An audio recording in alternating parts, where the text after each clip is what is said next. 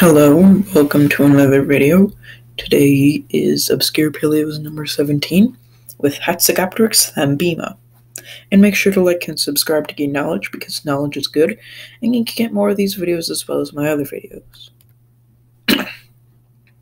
What was Hatzegopteryx? Hatzegopteryx Thambema was a huge, mainly terrestrial pterosaur found on the Hatzeg Island in late Cretaceous Europe.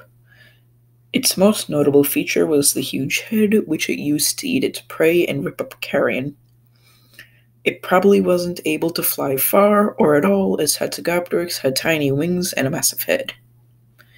As you can see here, the head is very large, scooping up this what seems to be Ornithomimosaur, and these little tiny wings. Hatzegopteryx wouldn't really need to fly, as it could probably catch all of its prey on foot. The skin covering of Hatzegopteryx. Like most pterosaurs, Hatzegopteryx was probably covered in small primitive feathers called pycnofibers. These fibers kept the animal warm in cold times, but they also probably acted as camouflage. What isn't covered in pycnofibers is covered in smooth, leathery skin, kind of like leather. As you can see in this depiction or illustration, whatever, it looks to be covered in black pycnofibers and red skin. The environment around Hatzegopteryx. Hatzegopteryx was located on the island of Hatzeg in the late Cretaceous. This island was large enough to hold giants like Hatzegopteryx, but was also populated by dwarf dinosaurs like Zalmoxes robustus, which was about 3 feet or a meter smaller than the mainland Zalmoxes.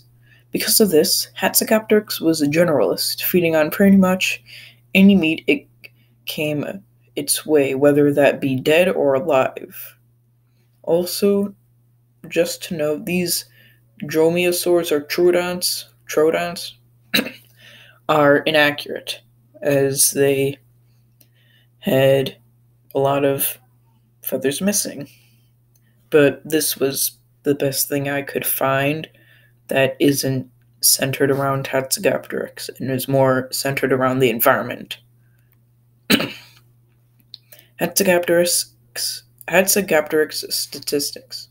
Wingspan, 36 feet or 11 meters. Diet, generalist carnivore, meaning of name, Hatzeg basin wing. Distribution is Romania, and the habitat are jungles and beaches. The age is like Cretaceous, and the skin covers mainly pycnofibers, but it also has smooth, leathery skin.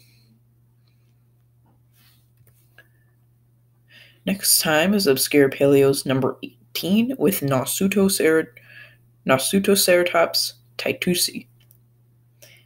And that'll be it for this video. If you liked it, make sure to like and subscribe, and I will see you in the next video.